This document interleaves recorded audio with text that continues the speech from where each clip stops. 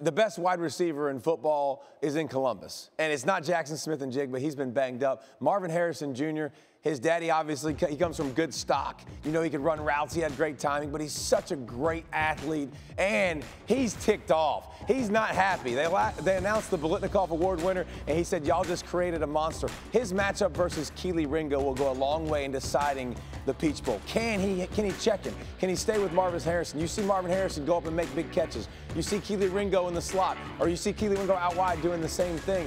This is where Ringo has had some issues. When he's been matched up, he gets a little bit handsy. Can he defend Marvin Harrison Jr. out wide? He's the best wide receiver in all of college football in contested catches. Are you going to be able to do that? And then how is Georgia going to handle Marvin Harrison Jr. in the slot? When you're not a good football coach, you put Marvin Harrison Jr. out wide and you keep him in the same spot, and then I'll double team him. I'll make sure I take him away. But because they move him around a little bit, put him in the slot, now it's about timing. Let him make plays against other people other than Ringo, like Javon Bullard for Georgia, who's been a revelation at safety this year. He's been inserted.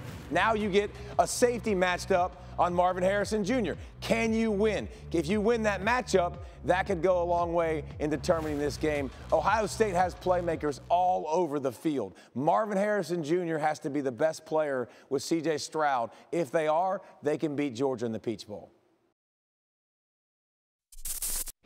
Thanks for watching ESPN on YouTube. For live streaming sports and premium content, subscribe to ESPN+.